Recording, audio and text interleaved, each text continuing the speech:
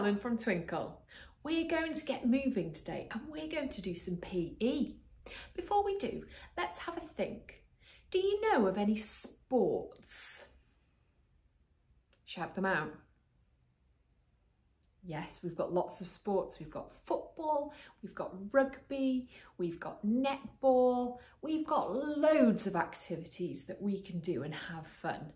Do you have a favourite? I have a favourite too. My favourite is rugby. But today we're going to be doing football. These sports around me here are called invasion games. Invasion games means sports that involve attacking and defending and scoring goals or points. These games also are played in teams with a ball, and they result in players working together to score points or goals. Now, in order to do sports safely, you need to be dressed appropriately. Do I look as if I'm ready for PE? Let's get ready. Now we're ready to get moving. You need to either find an outside space or a big space that your grown-up says is okay to move a ball around. Let's get moving. You will need a ball and some cones. You will also need some energy. We're going to start by warming up our bodies. It's very important when doing any form of exercise to do a warm-up. We are going to pretend that the bottom of your feet are covered in paint, and you need to paint the floor using your feet. Can you jog around, finding every space you can within your area to paint the floor? Off you go and do it now.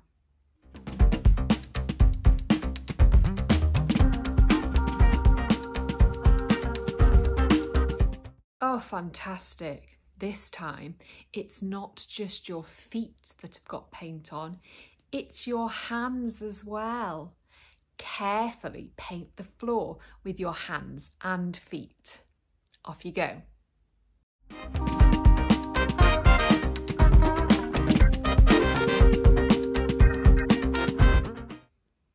Come back.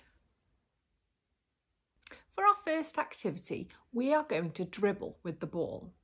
You need to set up 2 cones so that you've got a space to move from one cone to another. Now, tips for when you're dribbling. Start off slow. Make sure that you're looking at the ball, and when you become more confident, you can put your head up and look where you're going.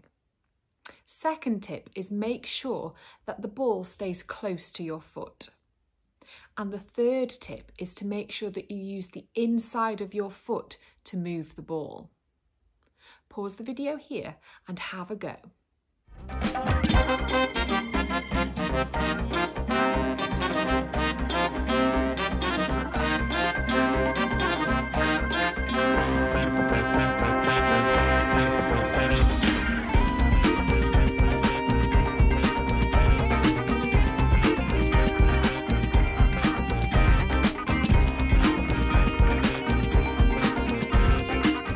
Now we're going to practice dodging. Now, if you don't have anyone to play with, you're going to use your cones as your opponents. You need to move lightly on your feet, weaving in and out of the cones. First time, I want you to do it without the ball. When you become more confident, use the ball as well. Pause the video here and have a go.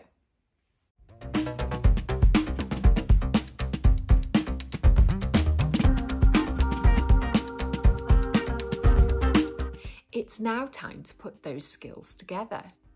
Now, depending on the space that you have to work in, you want to set yourself up a little course to go round. You can use your cones and you can use anything else that you have available. Once you've set up your course, practice your dodging and your dribbling skills. Don't forget the tips that I told you to perfect each one. And remember, practice makes perfect.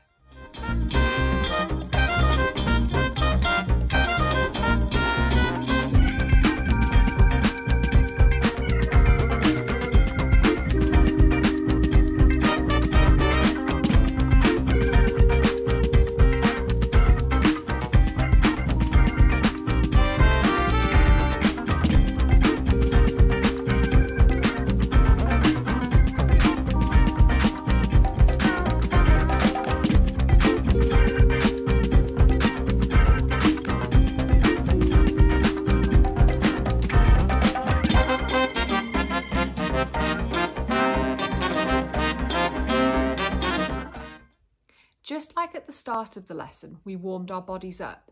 It's now important to cool them down. We're going to play a little game.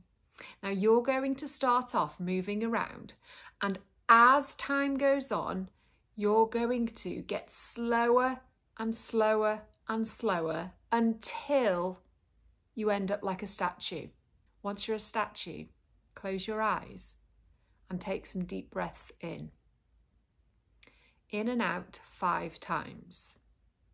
Once you've done that, your body and your mind will be nice and cooled down after an exciting football PE session.